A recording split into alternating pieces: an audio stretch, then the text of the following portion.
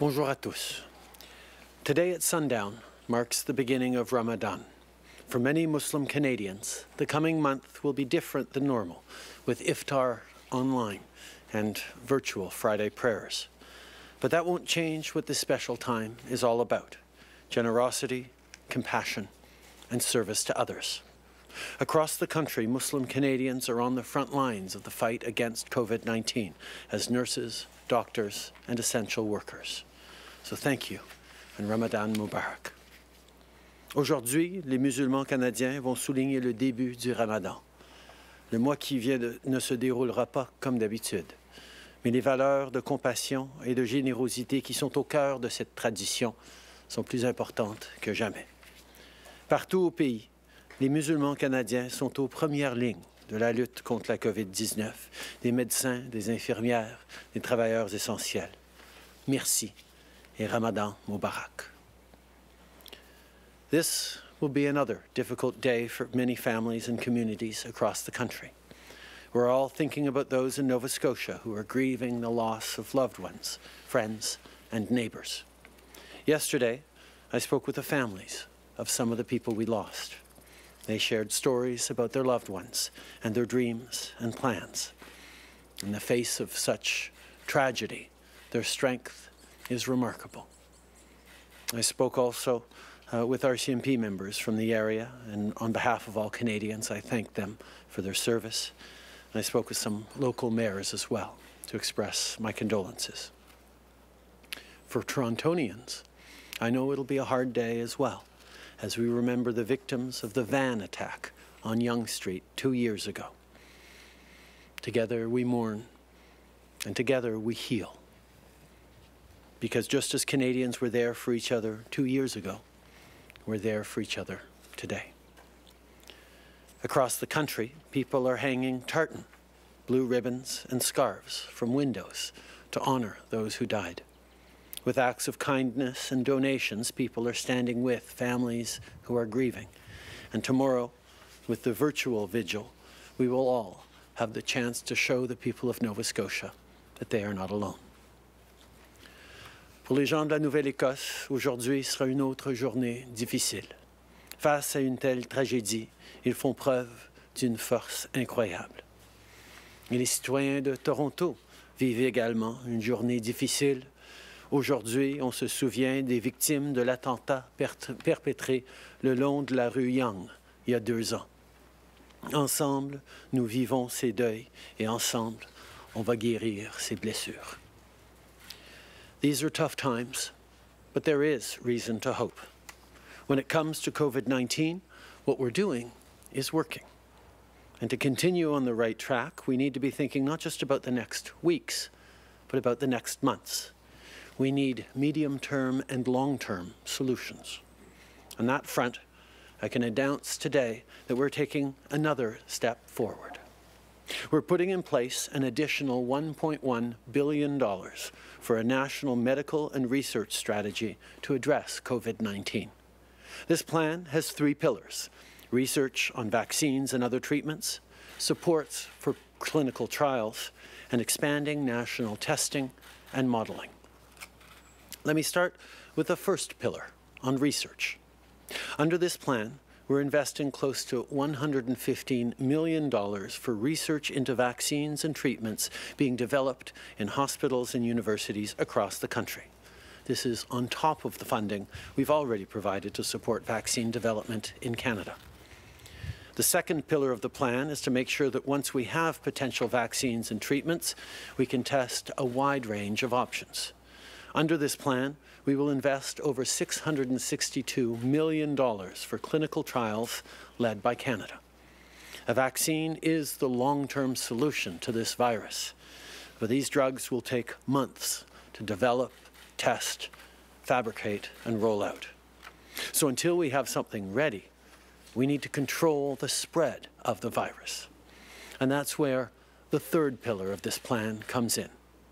We're investing $350 million to expand national testing and modelling of COVID-19. This includes creating the COVID-19 Immunity Task Force. The task force will operate under the direction of a leadership group which will include Dr. David Naylor, Dr. Catherine Hankins, Dr. Tim Evans, Dr. Teresa Tam, and Dr. Mona Neiner.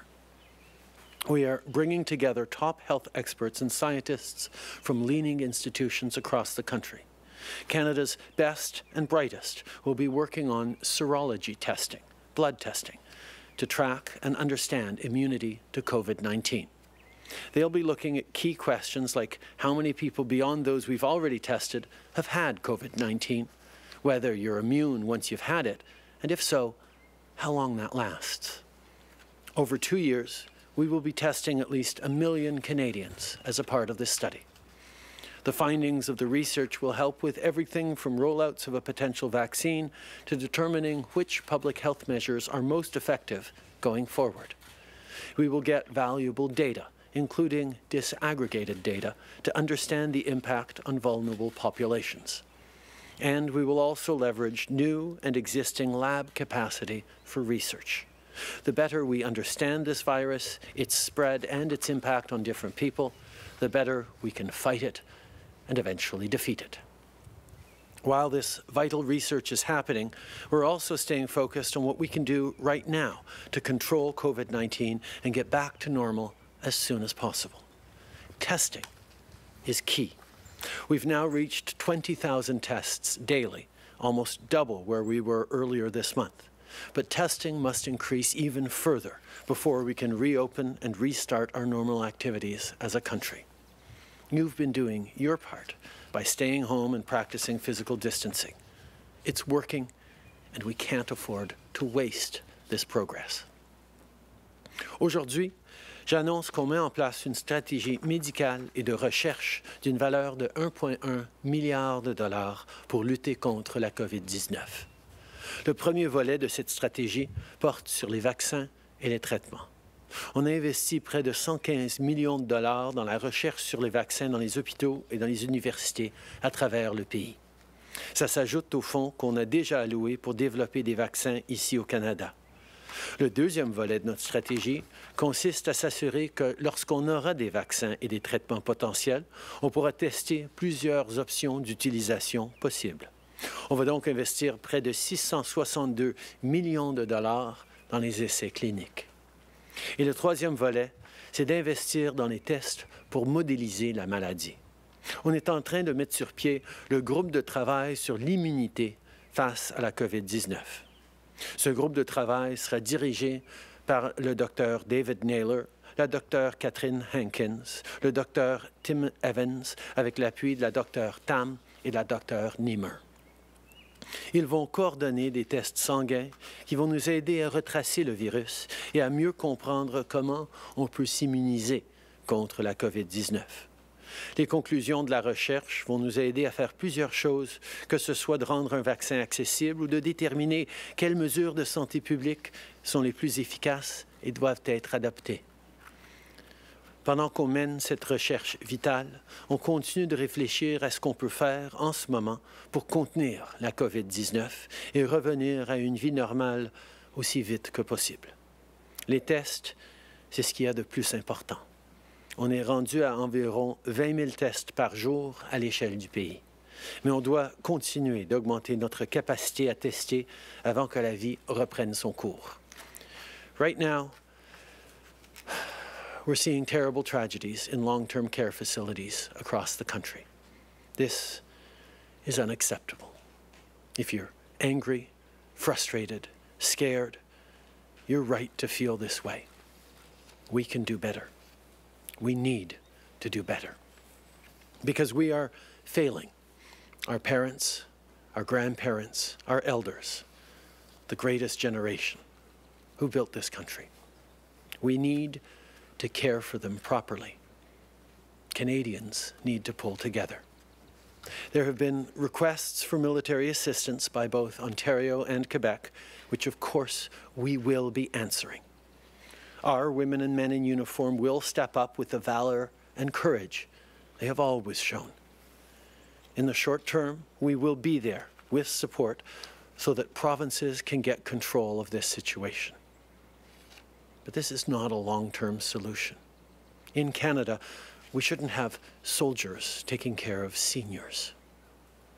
Going forward, in the weeks and months to come, we will all have to ask tough questions about how it came to this. We will all have to do more to get through this terrible situation. En ce moment, on voit des tragédies épouvantables dans les CHSLD à travers le pays. C'est inacceptable. Si vous êtes fâché, frustré ou inquiet, vous avez raison de vous sentir comme ça. On doit faire mieux. Parce qu'on laisse tomber nos parents, nos grands-parents, nos aînés, les membres de la plus grande génération qui ont bâti notre pays. On doit s'occuper d'eux comme ils le méritent. Le Québec et l'Ontario nous ont demandé l'aide de l'armée. C'est ces demandes qu'on va accepter. Nos militaires iront prêter main forte, comme ils le font toujours. Mais il ne s'agit pas d'une solution à long terme. Au Canada, ce n'est pas nos militaires qui devraient prendre soin de nos aînés. Au cours des prochaines semaines et des prochains mois, on va devoir examiner comment on en est arrivé là. On va tous devoir faire plus pour traverser ces situations qui est absolument terrible. Tout le monde y met du sien pour traverser cette période. On fait tous partie de la même équipe.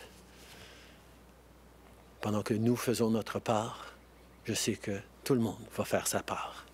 C'est ensemble qu'on va s'en sortir. C'est ensemble qu'on va revenir en force. Merci.